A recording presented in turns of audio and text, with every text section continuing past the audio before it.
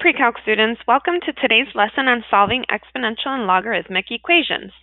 Today we're going to focus on solving equations that have a single exponential or a single logarithmic expression within them. There's a specific strategy that's used to solve these equations. So take a minute to read what I have written here in solving exponential equations and solving logarithmic equations. So go ahead and pause the video and read through that. Push play when you're ready.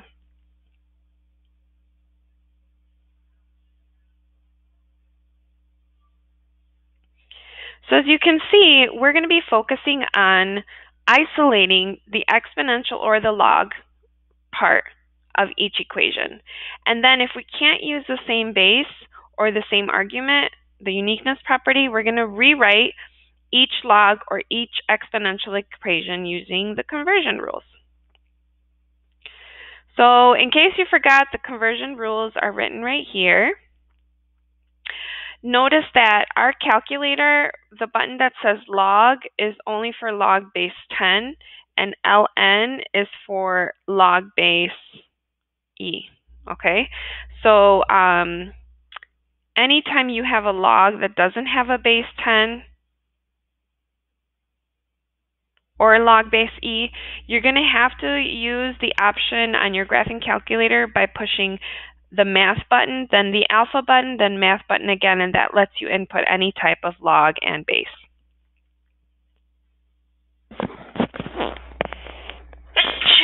Excuse me, I sneezed, sorry. Okay, so as we take a look at the first example, we have e to the negative 4x power minus 5 equals 67. Notice that there is one single exponential expression here. It's this guy right here. It's the e to the negative 4x power, and we're going to isolate it. So the first thing that I want to do is get rid of all the other numbers that are added or subtracted using inverse operations. I'd like to call this SADMEP so that you can isolate the exponential expression part. Once you have it isolated, if you can't write these, the numbers on each side with the same base, then you're going to convert it into a log. So notice that e is a specific number, right? It's a never-ending number that we talked about. We rounded it to about 2.72, but it's really 2.718, et cetera, et cetera, et cetera. That cannot be written with 72 as the same base either. So what we would do is we would convert it to a log. So if you're given an exponential, you would convert it to a log. So using the conversion properties, the base is e, the 72 is the argument, and the negative 4x is what's on the other side. Remember, you can check your work by doing the whoop whoop. E to the negative 4x power equals 72. Now more specifically, log base e is ln. So I'm going to go ahead and write this as ln, natural log of 72 equals negative 4x.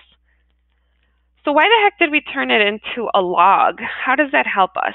Well, by taking the log or rewriting this as a log, you now have x as a normal number. It's no longer in the exponent.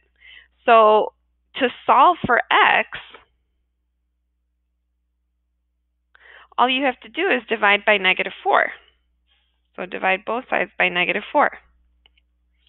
Now the directions asked us to find an exact answer and a rounded answer. So for the exact answer, we're going to leave everything as is. So the exact answer is x equals natural log of 72 over negative 4.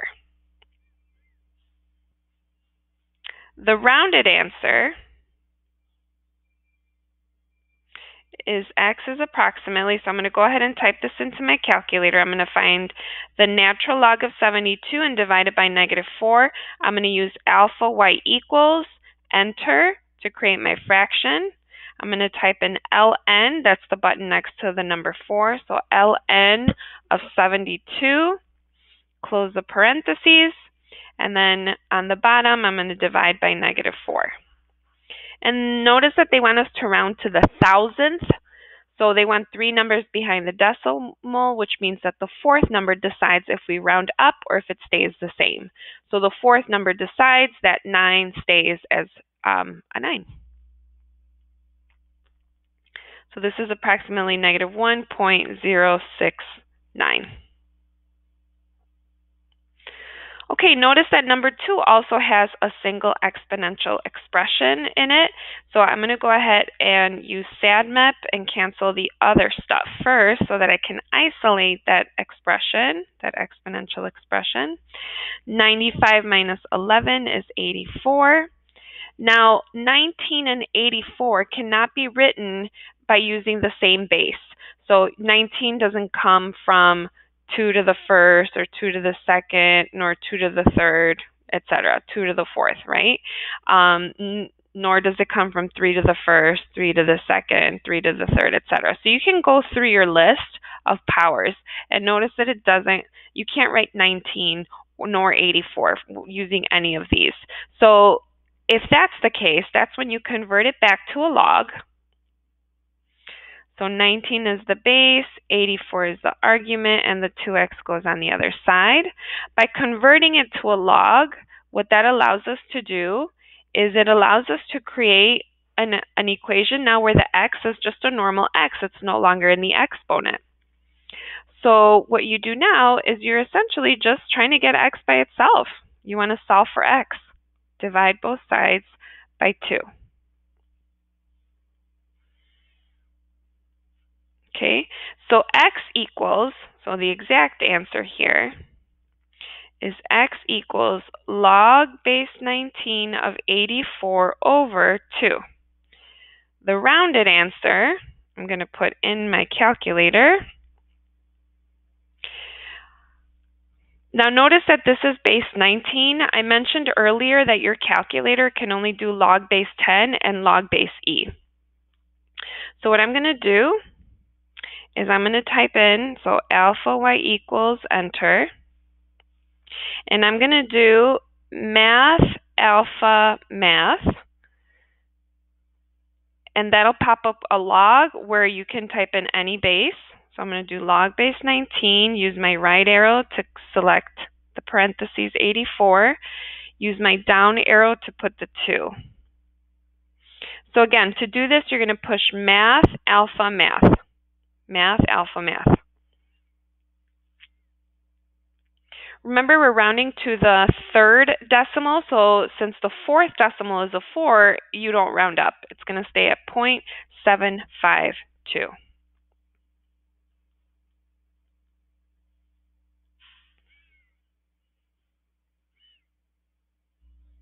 Okay, notice that the next example also has only a single exponential expression. So I'm going to follow the steps recommended. So this is just a specific strategy for these types of problems where you isolate that expression.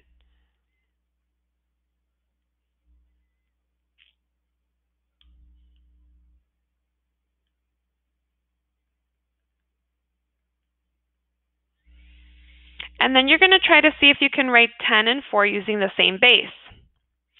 If you can't, you're going to convert it into a log. So this would be log base 10 of 4 equals x minus 3. Remember that by converting it into a log, the x is no longer in the exponent, it's just a normal x. So all you have to do now is isolate x, so solve for x by adding 3 to both sides. But remember, log base 10 of 4 is its own number. You do not want to add the 3 with the 4 because then you'd be taking the log base 10 of 7. We don't want the log base 10 of 7. We want the log base 10 of 4. So your exact answer is log of 4. That's a common log. Remember, log base 10 is the common log. And then 3 separate. So the 3 is added separately from the log of 4. that's going to be important because when you type it into your calculator, you want to make sure that you find the log of 4 first before adding the 3. So the parentheses are going to be important here. So log of 4. Notice I'm just using regular log because the log that's in your calculator is log base 10. And then plus 3. You can also just type log of 4, close the parentheses, and then plus 3. So you can put one big parentheses around log base 4, or you can just close the parentheses for 4 and then add the 3. The correct answer is 3.602. If you do not close the parentheses after the 4 and you just put 3, your calculator is essentially finding the log of 7, which is not what we wanted it to do. Okay, so be careful. You want the log of 4, close parentheses, plus 3.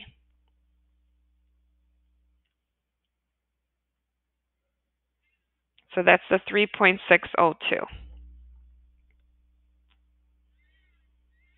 So those were examples of equations that had a single exponential expression. Now we're going to look at some equations that have a single logarithmic expression. So I'm going to go ahead and highlight those. So here they're taking log base 4 of 1 minus 2x. Don't worry about all the other numbers. Focus on the log. This is log base e, right?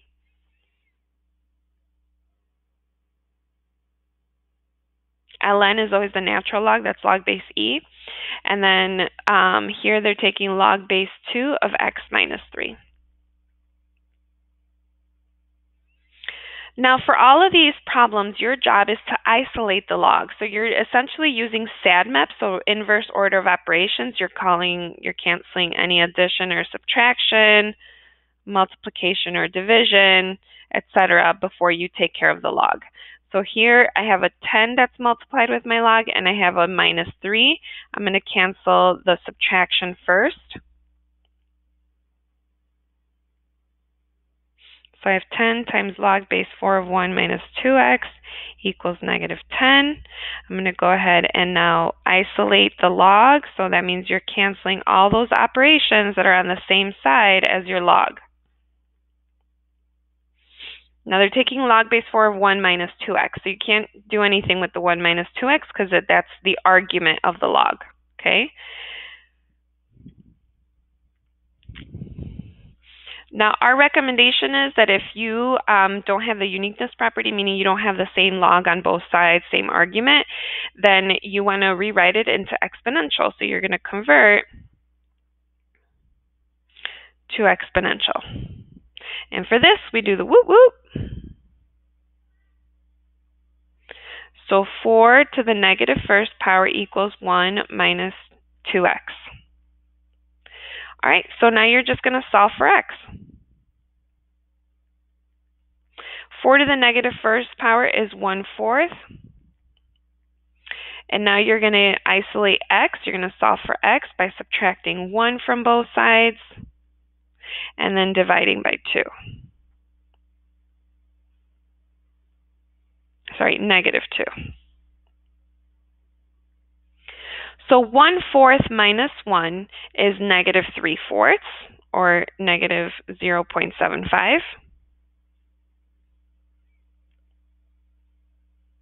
You also have the option, if you don't like how this looks, you can also multiply by negative 1/2, which is the reciprocal of negative 2. It's up to you. Just make sure that negative 3/4 is in parentheses before you divide by negative 2, or you can use negative 0.75. Okay, remember they're asking us for exact answers and for rounded answers. So the exact answer here for negative 3/4 divided by negative 2, if you simplify it, you get 3/8. But as a rounded answer, you get 0.375. Remember, watching the video, you can always pause it to give yourself time to put things into your calculator, but you shouldn't just be just writing everything down without touching your calculator. You should be practicing putting everything into your calculator yourself. So again, don't forget you can pause or rewind the video at any time. Okay, so I want you guys to notice that this problem is actually the same as -3 times natural log of 10x plus 3 minus 7. So that -7, okay, is a subtraction, whereas the -3 was a multiplication. That's going to be important because when you're canceling these operations, you always want to cancel addition and subtraction first. So the 7 is the one that you're going to cancel first.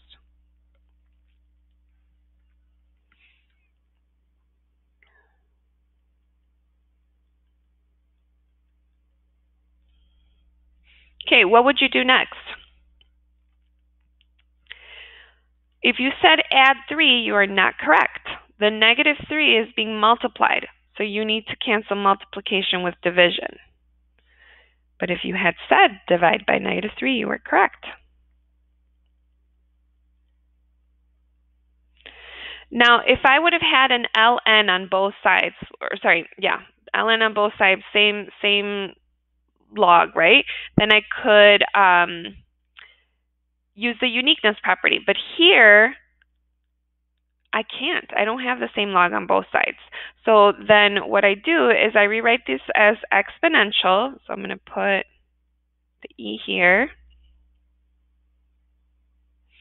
And I'm going to do the whoop whoop. So e to the first power equals 10x plus 3, and solve for x. So convert to exponential, and then solve for x.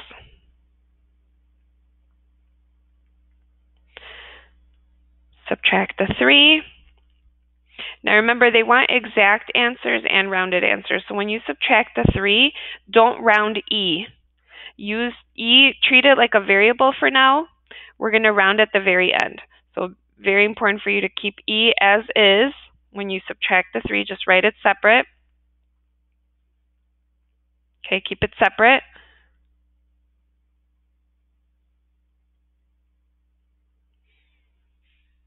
Divide by 10.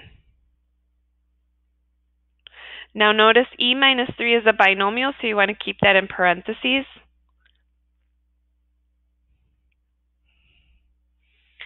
So for the exact answer,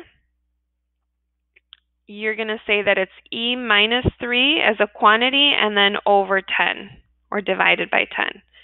As a rounded answer, you're going to find the value of e minus 3 first and then divide by 10. Or you can use your fraction button on your graphing calculator by pushing alpha y equals enter. Put e, the number e is, you have to push second ln. So e to the first, actually, I think there's another, yeah. You can do that, put second ln, and then put e to the first power. Or what you could do is there's an actual just e button that's above the division sign. So you can use second division, e, what was it, e minus 3. And then over 10. Okay, so again, you can do second ln and do e to the first power minus 3 over 10. Or you can use the e that's by the division button. They'll give you the same answer. Now remember, we need to round to the third decimal, so the fourth decimal decides that we actually need to round it to,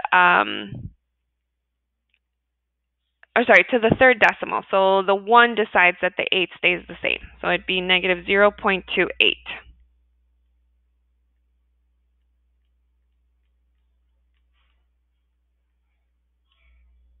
So the exact answer was e minus 3 over 10, rounded negative 0.028.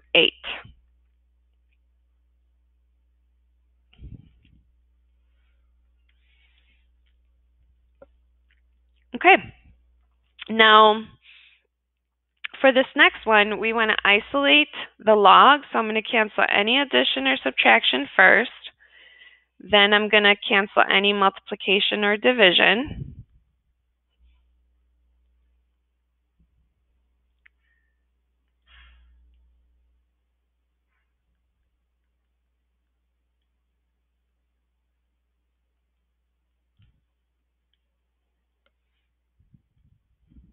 So I'm going to go ahead and divide both sides by the -7.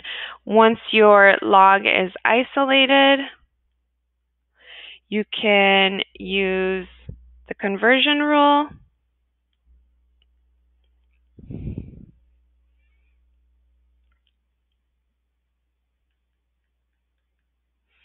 and then solve.